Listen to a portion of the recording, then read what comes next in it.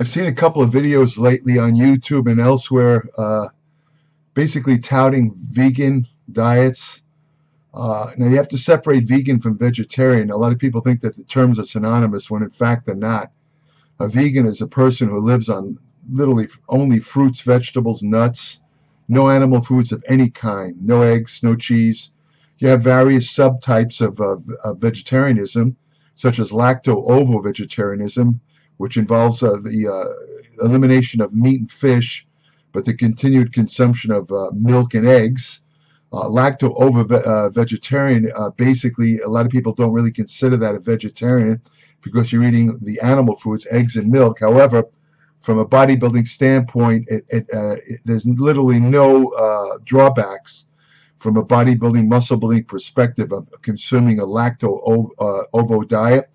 In fact, Bill Pearl, who just recently, at the end of October, he turned 89 years of age. Bill Pearl won 4 Mr. Universe contests. Some videos incorrectly said 5, but he won 4, including the Mr. America 1953, Mr. Universe 1953, 61, 67, and 71. That's when he won the Mr. Universe. But anyway, Bill Pearl in his most of his competitive years was a omnivore. He did eat meat, all the different protein foods. As he got older, though, I think it was when he was 39. He's a Native American, actually, Bill Pearl, and they have a tendency. A lot of Native Americans have a tendency to get gout, which is a deposition of uric acid crystals in joints, especially the big toe and other areas. It cause a lot of pain.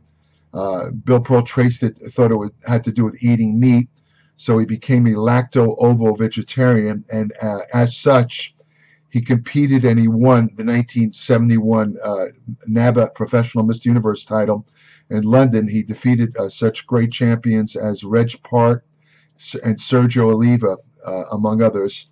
And there's other subtypes as fruitarians, which only eat fruit.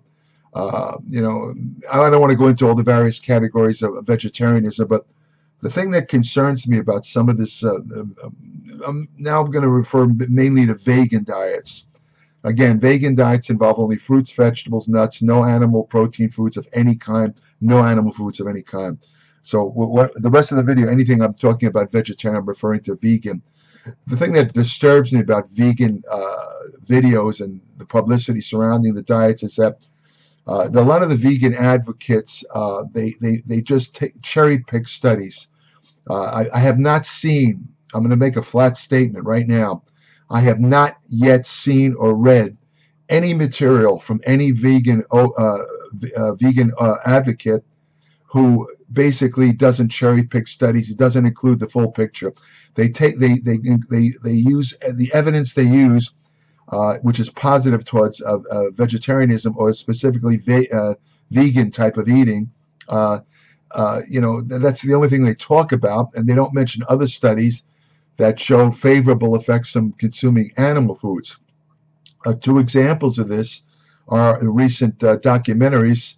One of them was a couple of years old. It's called Forks Over Knives. It featured a bunch of interviews with vegan doctors or vegan advocate physicians and other people, and it was very, very skewed towards being a vegan. Once again, if you just don't know the, let's say, the scientific data on nutrition, and you watch a video like that, you come away thinking, wait a minute, maybe there is something to this veganism. In other words, maybe I should be a vegan, or vegan. Not sure the pronunciation here. I'll use both, vegan, but you know what I'm talking about. But anyway, the point is, when you watch these documentaries, you walk away thinking, it makes a lot of sense. Gee, it prevents heart disease and cardiovascular disease and cancer. Maybe this is the way to go. Of course, there's controversies involved in relation to being a vegan and bodybuilding. The controversy there is that animal foods, meat, fish, eggs, that kind of thing, they contain the greatest amount of essential amino acids, which are the elemental forms of protein, and its essential amino acids are required for muscle growth. And a lot of the vegan foods are lacking essential amino acids, and if they're lacking essential amino acids, that means they're an incomplete protein that does not support muscle growth. Based on this, a lot of people say, well, you can't become a bodybuilder as a vegan. And if that's not necessarily true, it was harder years ago. You can always get enough protein as a vegan or vegan, again, what difference does it make? But anyway, the point is you can always get enough protein. It just means that you'd have to eat a lot more food to get the protein, because vegan foods, they tend to be not very concentrated in the amino acids. And also, as I said, some of them are limiting in the sense that they don't contain enough of the essential amino acid to constitute a complete protein. So you'd have to eat a wide variety of vegan foods and a lot of vegan foods to build muscle, but you still can do it. However, that's changed in recent years with the advent of vegetable-based protein supplements, such as hemp. Soy has always been around, rice, and all kinds of basically vegan-based protein supplements. And the scientific studies show that, again, these vegan-based protein supplements, they don't have as much essential amino acid content, branched chain amino acid, as the animal protein, such as whey protein isolate. But what the studies show, if you take, for example, let's say we're talking about, just to pick one out of a hat, rice protein. If you take 2 scoops of rice protein, you will equal the amino acids found in one scoop of whey protein isolate. And this is great news for vegans who want to be athletes or bodybuilders, because they don't have to shovel in tons of vegan foods to get their protein. Now all they got to do is take a rice, wheat, hemp, or any of those, those vegetable-based proteins, and they can get their share of amino acids, essential amino acids needed to support muscle growth. So there really is, the bottom line. I've talked about soy protein in other videos. I'm not going to get into it. There is some controversies with soy protein. There is some recent evidence that in the first couple of months that you take a large, and I emphasize large amounts of soy protein the first couple of months will inhibit thyroid hormone production. They now know that's true. However, this would require several scoops a day. If you take 1 scoop, which contains about 25 grams of soy protein isolate, it's not going to cause any problems with testosterone or estrogen or thyroid. That's all bullshit. And yet I still see a lot of websites and videos keep warning about how bad soy protein is. Most of it is bullshit, because it's based on taking in huge amounts of soy, which very few people do. Small amounts of soy are harmless. It's not the best protein. It's not comparable to animal proteins, because soy protein tends to be used more by the internal organs rather than muscles for some strange reason. But that's enough said about soy protein. That's not the point I wanted to make in this video. The thing that really concerns me about this vegan publicity in the documentaries, recent one, I just want to mention one other one, which is engendering a tremendous amount of controversy right now. It's called The Game Changers. It was produced by James Cameron, who produced or wrote the first Terminator movie and Titanic.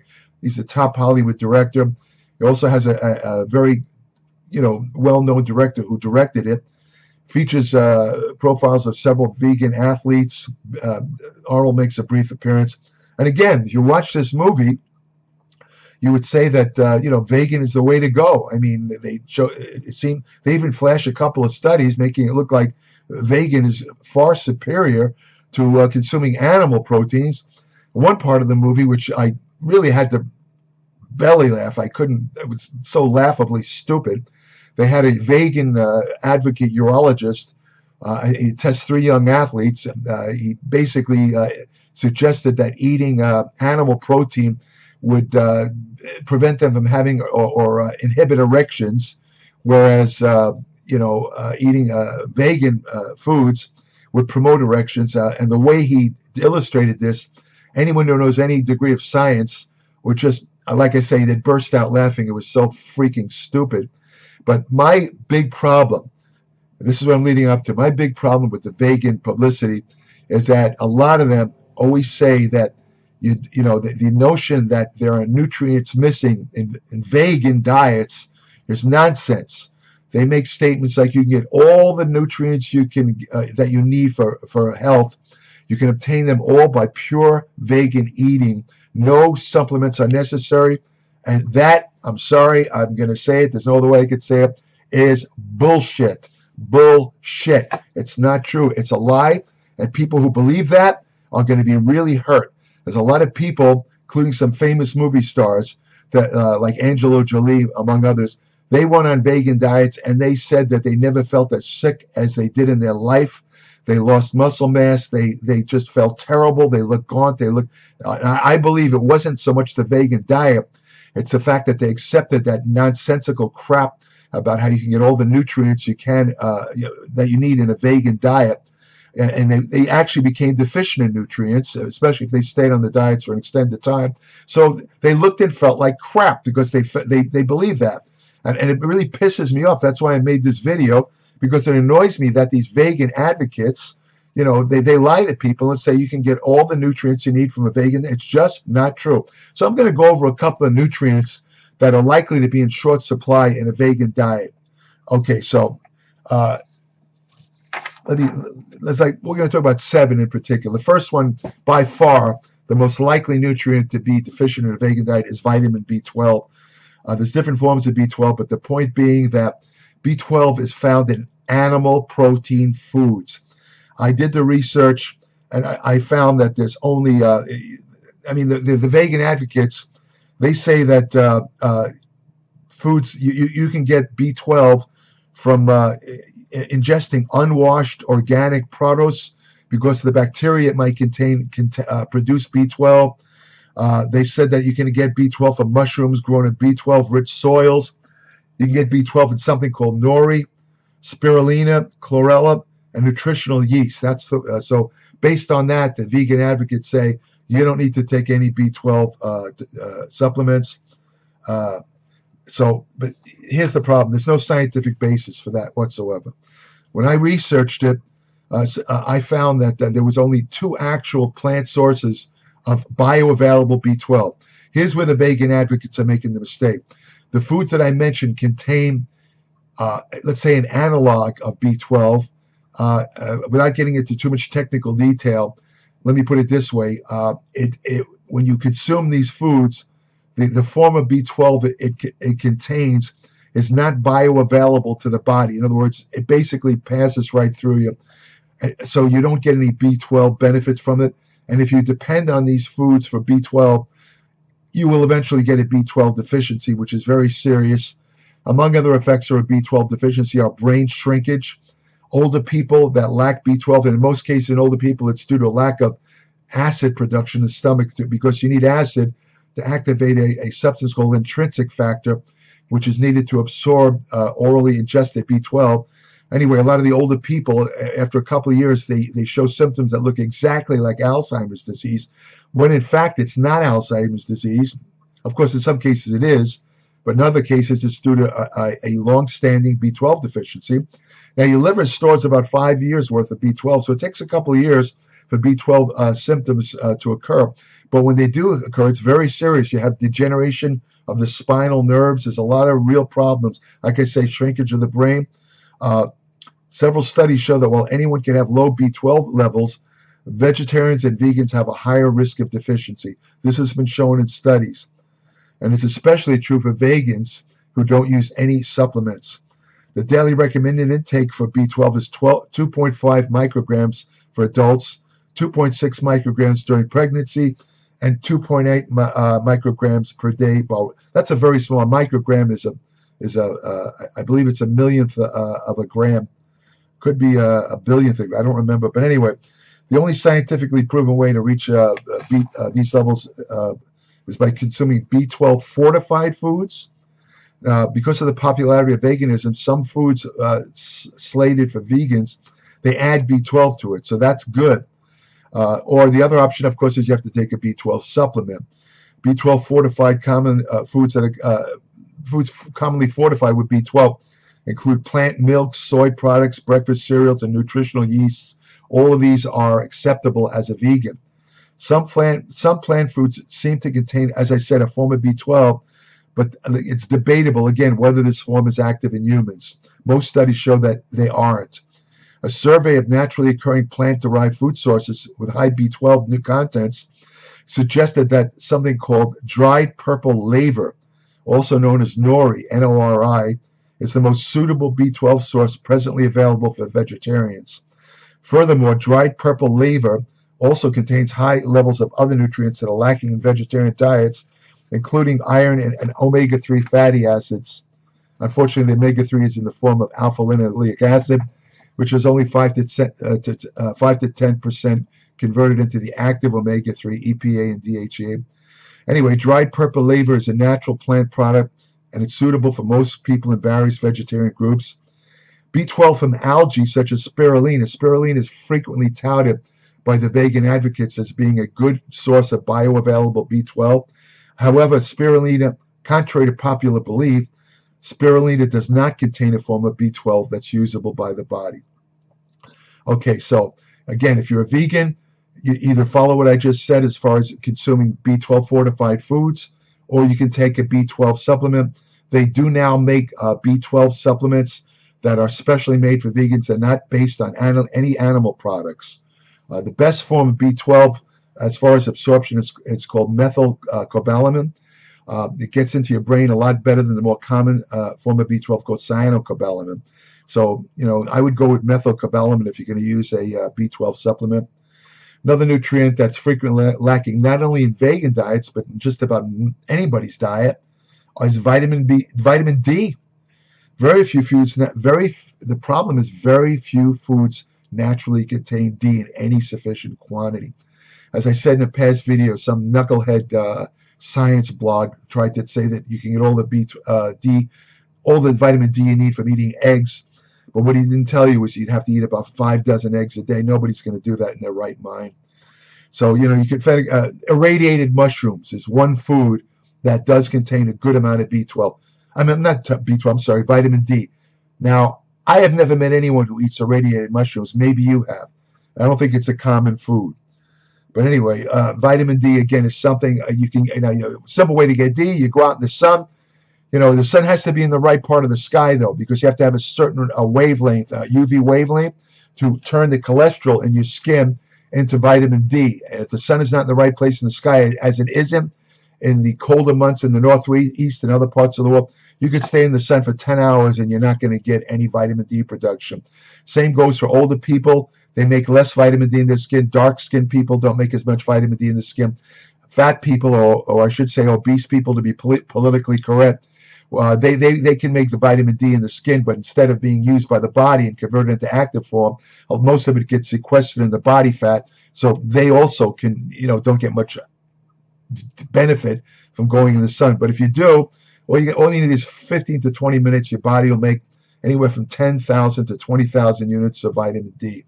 So it's a free vitamin, the only vitamin that's completely free, again, under certain conditions. Otherwise, take a vitamin D supplement. I take one that's 2,400 units of D in each pill. The thing is so small, it's a tiny little gel that if I drop it on the floor, I can't find it. I mean, it's so small. A baby, a newborn infant could swallow this pill. There's no excuse, because I know a lot of people say, I don't like to take pills. I can't swallow them. They're too big. But anyway, this thing is tiny. Like I say, there's no excuse. And always when you take vitamin D, take it with a meal containing fat, because it's a fat-soluble vitamin. You get at least 67% greater absorption of D if you take. You don't need a lot of fat, like a pat of butter, a tablespoon or 2 of oil will be enough to absorb the vitamin D. Another common nutrient lacking in vegan diets, omega-3 fatty acids. Now, here's another misconception fostered by a lot of the vegan advocates. They'll say, if you check the charts, you'll find that a lot of the vitamins, a lot of the foods, the vegan foods, they're very rich in omega-3 fatty acids.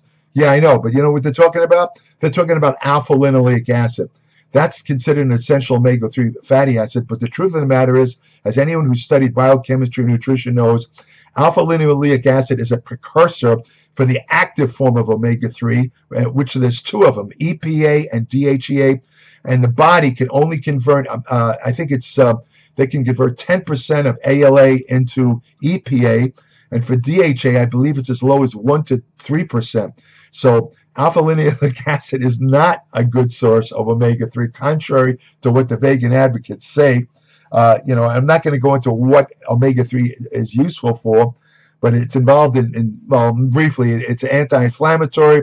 It's great for treating depression. It has an effect on preventing breast cancer, and it can actually be used to treat attention deficit disorder. And as I said, the conversion of ALA to EPA may be as low as 5 to 10%, while the conversion to DHA is something like 2 to 5%.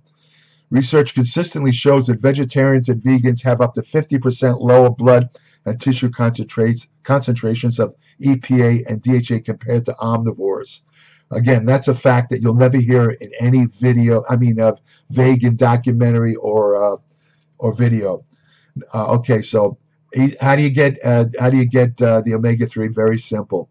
If you don't want to eat fish, okay, you want to be a vegan. You don't want vegan. You don't want to eat fish. Vegan, I think it is vegan. If you don't want to eat fish, fine. Take a fish oil supplement. Oh wait, hold on. I just realized fish oil supplement from fish. You can have a fish oil supplement if you're a vegan. Good news. They make EPA and DHA supplements from algae. They're now available. They're actually made for vegans. You can get your omega-3 from an algae-based omega-3 supplement. It's not animal. You can get it. So I strongly suggest vegans, you take this supplement. You cannot depend on vegan foods for preformed omega-3. You're going to be in trouble without it. You will have a deficiency for sure. You're going to get depressed. It's not good. Not good. Another common nutrient lacking in vegan diets, iodine. Iodine basically has one main purpose. It's 1/3 of the thyroid hormone. The other 2/3 are the amino acid tyrosine. You have to have iodine to produce thyroid hormone. And I don't have to tell you how important thyroid hormone is. It controls the resting metabolic rate. But vegans are considered at risk of iodine deficiency. And studies report that vegans have up to 50% lower blood iodine levels compared to other vegetarian, like lacto-ovo. They eat foods that have a little bit of iodine in it. So they usually are not lacking. Only vegans have a problem with iodine. Now, okay, what do you do about that? Simple. They have seaweed supplements, or you can take kelp. Kelp is loaded with iodine. Now, I take a supplement that's made from a type of seaweed called dulse. I take one capsule a day. It has 1,000 micrograms of iodine, which is considerably more than I believe the recommended daily allowance is only 150 micrograms. Why do I take more? Because I have every day I have cruciferous vegetables because of the health benefits. I'm talking about broccoli, Brussels sprouts, kale, all those things. And unfortunately, those things have an element in it which tends to kind of bind to iodine, and it prevents it from being taken up by the thyroid gland.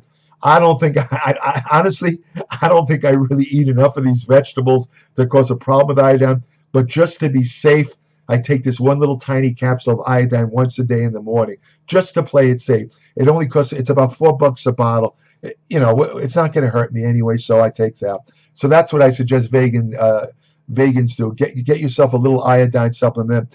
You don't need more. You don't have to take 1,000 micrograms. You can take 150, 250, up to 500. But at least you know for sure that you'll be covered. You're covering your bases as far as iodine goes.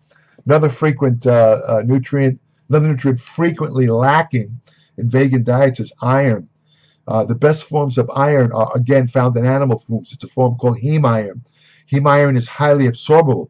Iron does exist in vegetables, and there's no doubt about it. However, the form is called non-heme iron. Now, non-heme iron is not only less absorbable than heme iron, but there's other elements naturally existing in vegetables and vegan foods. They call anti-nutrients. And examples are, let's say, phytic acid, which is found in wheat, also known as IP6. And then you have oxalic acid found in vegetables. These things tend to bind to the non-heme iron found in the vegetables, and you get very little absorption. They literally lock onto to the iron and just pull it right out of the body. So again, it's really important. Of course, you know that iron is needed to make new DNA, which is needed for cell replication, and also red blood cells. Hemoglobin is the iron-containing pigment that carries oxygen in the blood. So if you don't get enough iron, you get a type of anemia, iron deficiency anemia, which is more common in women because of their menstrual cycle functions. But one sign of anemia is extreme fatigue. You're going to feel tired all the time. You have trouble concentrating. So, again, I would suggest that vegans, you might want to look to or consider taking a heme iron supplement. The best forms are what they call ferrous, Ferrous. The ferrous forms of iron are more absorbable, and they have less chance of causing the main side effect with iron supplements, which is constipation. So again, you don't need a lot of iron. I think 10 milligrams a day is plenty. That's all you need. And by the way, a little trick for you vegans: if you eat your vegetable foods that contain non-heme iron, if you take vitamin C at the same time, I'm talking extra vitamin C, like a vitamin C supplement. Let's say you take 500 milligrams of C with the vegetable food. The vitamin C will convert the non-heme iron into heme iron. So now you're getting the same type of iron that's found in animal foods. So that's just a little trick. The next nutrient that's often lacking in vegan diets. And by the way, this kind of information you'll never find in the vegan documentaries. You'll never find it on any vegan YouTube. That's why I made this video, because I'm giving you the other side of the picture that these people are never going to tell you. So anyway, I just want to throw that in. Next nutrient that's commonly lacking in vegan diets is calcium. Again, the reason calcium is lacking is due to the exclusion of dairy products. Dairy like milk, eggs. Milk and eggs or cheese. Basically, milk and cheese are your main sources of natural calcium. Of course, these are animal foods, and they're deleted from vegan diets. Now, there's calcium in vegetables. There is not as much as the dairy foods, but the thing is, again, you have that problem of the anti-nutrients, oxalic acid, phytic acid. They will also lock on to calcium and pull them out of the body. And so again, calcium is particularly important to women because women are more prone to the bone thinning disease, osteoporosis, which starts at age 30 but doesn't really show up with symptoms until you hit about 50, when you get spontaneous fractures. You can fall down the stairs. You get this fractures of the vertebrae in your neck where you get this. You have to walk all bent over and stuff like that. And just as a side note, men who are low in testosterone are also prone to osteoporosis. For another reason, which I'm not going to go into. But anyway, calcium is important for that. The recommended daily allowance of calcium is 1,000 milligrams a day for most adults. For people over 50, it's 1,200 because they're at greater risk of bone thinning diseases like osteoporosis. Plant sources of calcium include bok choy, kale, mustard greens, turnip greens, watercress, broccoli, chickpeas, calcium set tofu, and fortified plant milks or juices. But again, you have that problem of those anti-nutrients, which also exist in a lot of those foods. I think calcium probably is not quite as much of a problem as the other nutrients I mentioned, because so many vegan foods do contain at least some calcium. However, I think women and people that are involved in sports to prevent sports fractures and stuff like that, they should probably consider, if you're a vegan, you should consider a calcium supplement.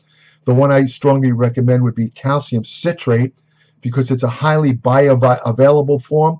And unlike other forms of calcium, which require that you take it with a meal, calcium citrate can be taken with a glass of water. You can take it at any time.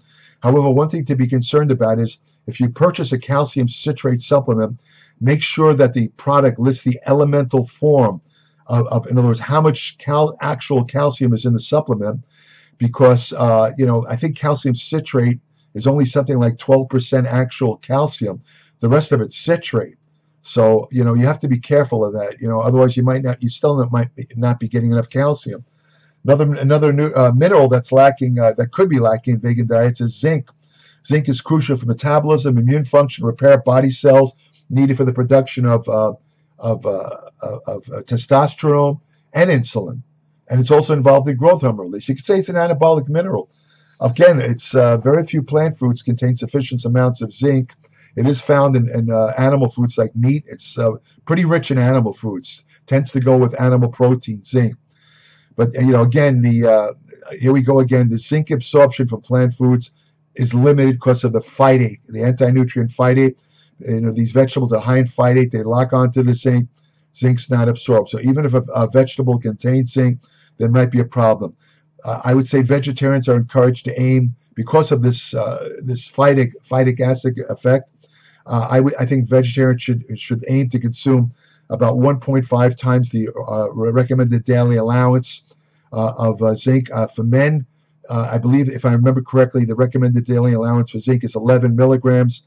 So you probably want to, if you're a vegetarian male, or vegan male, I should say, you probably want to aim for about 15 milligrams of zinc a day would be enough. And if you can't get that from the vegan foods, then again, take a zinc supplement. Best form is zinc complex with the amino acid methionine. It's called zinc methionate. That's the most highly absorbable form of zinc.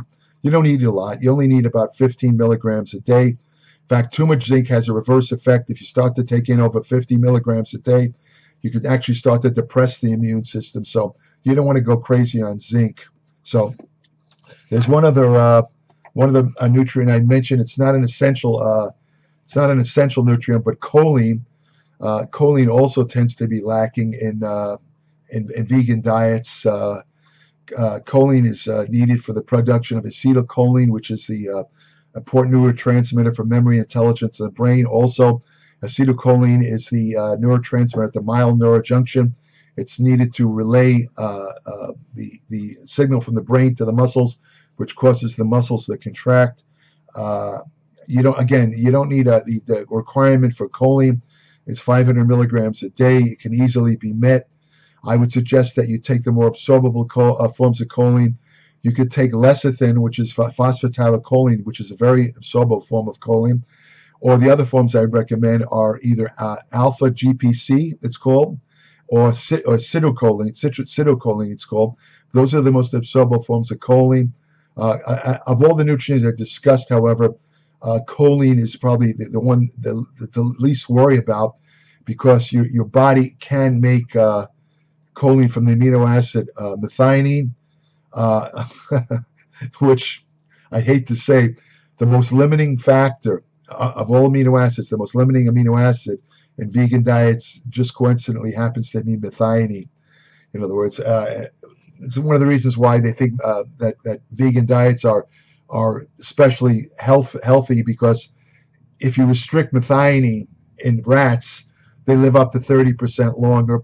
It has to do with another amino acid byproduct called homocysteine, which I'm not going to talk about here. I talked about it in a recent article in my Applied Metabolic newsletter. But that's about it. Again, my purpose in doing this video was to try and relay the information that you don't get in the vegan advocate videos or the documentaries. They never tell you about this. They lead you to believe that you can get all the nutrients you need just by eating pure vegan foods, which is not really true, as you can see by what I said in this video. Even if the vegan foods contain the nutrients, they contain anti-nutrients which interfere with the uptake of these nutrients. So that requires some sort of supplement. If you want to be healthy on a vegan diet, you have to get all the nutrients that are required by the body. It's that simple. So that's about it. I am going to have a very, very complete, in-depth article on vegetarianism, with a particular emphasis on how vegan bodybuilders and fitness devotees can actually build muscle. I'm going to list a couple of tricks that aren't commonly, even the vegan advocates don't talk about this stuff. A couple of tricks that'll allow you to actually build as much muscle on a vegan diet as you could by eating a omnivore, a meat-based diet. It's possible. And I'm going to tell you how in this article. It's only going to be in my Applied Metabolics newsletter, nowhere else. In my Applied Metabolics newsletter, you'll also find the latest evidence-based information on nutrition, supplements that work and don't work, ergogenic aids, hormonal therapy, anti-aging research you can use today. What else? I'm blank right now, but I cover women's health and fitness. I cover a wide range of topics.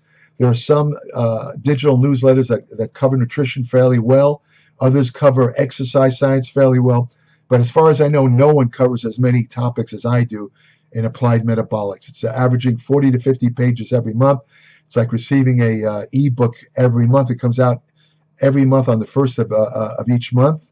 If you subscribe, I'll send you a invitation to join my private Applied Metabolics Facebook page, where every day I post new information on exercise science, nutrition, general health and medicine every day. Brand new information hot off the medical journals every day. It's in the private Applied Metabolics Facebook page. You have to be a subscriber, though, to access that. I do have an email portal on my Applied Metabolics website that's only strictly limited to current subscribers of Applied Metabolics. If you have any comments on any of the articles that I've written in Applied Metabolics, or if you want to ask me short questions, you're welcome to send it to me through that email portal. However, I don't answer unsolicited questions from non-subscribers. For that, you're going to have to do a consult with me, which I have a charge for. I'm not on this earth I'm not the Mr. Nutrition Answer Man, who's going to answer unlimited amounts of questions for everybody for nothing. I mean, you go to a doctor and sit in his office and ask him a bunch of questions and see if you walk out without paying something. I do answer a lot of questions for free. I do a lot of what the lawyers call pro bono work. As I do give out a lot of information for free. For example, you're welcome to leave comments under these videos. You can ask questions. The odds of me answering the questions are about the same as winning the Powerball lottery, to tell you the truth. I'm answering them less and less these days because I just don't have the time to answer unsolicited questions. But I always answer questions from my registered subscribers to Applied Metabolics. They always come first because I appreciate their support of my work. So that's about it. Wow, this is a long video. I thought this was going to be one of the shortest videos. I can't believe it. I guess there was a lot to cover. Anyway, I hope this sets you straight, though, about and I just want to say one other thing, just in case you get the wrong impression. I'm not against vegan diets at all. As a matter of fact, I'm on a semi-vegan diet myself. I about a year and a half, little over a year, almost a year and 3/4 ago, I cut out red meat out of my diet. I eat a little bit of chicken now. I eat eggs. I'm not a vegan, but I'm about as close to a vegan as I've ever been in my life. So I'm certainly not against vegan diets. I do feel that if they're followed correctly, including ensuring that you eat all these essential nutrients and you get enough protein, there's nothing wrong with them. They're very healthy. I think they're great. I'm not against them. What I'm against is the fear mongering and the false statements and misleading statements made by vegan advocates to promote their cause. I don't like that. Just tell the truth. Tell it like it is. There's a lot of benefits of vegan diets that you can focus on, which they do, but they never list the other side of the page, or the other, which I did in this video, which other people do. And that's the plain fact of the matter. So that's about it. If you want to have the best friend you'll ever have, Bruno's not a vegan. I don't think vegan is not a good idea for dogs. Dogs tend to be more carnivores. I don't think giving a dog a vegan diet is a good idea because, again, they need certain nutrients that are not available only in vegetables. But vegetables are great. If your dog will eat vegetables, that's fantastic. My dog hates vegetables. Hates it. Would not touch any vegetable in any form. Kind of like the way I was until a couple of years ago. Anyway, so go to your local shelter, adopt a dog. Thanks for listening. Thanks for having the endurance to get through this video. Take care.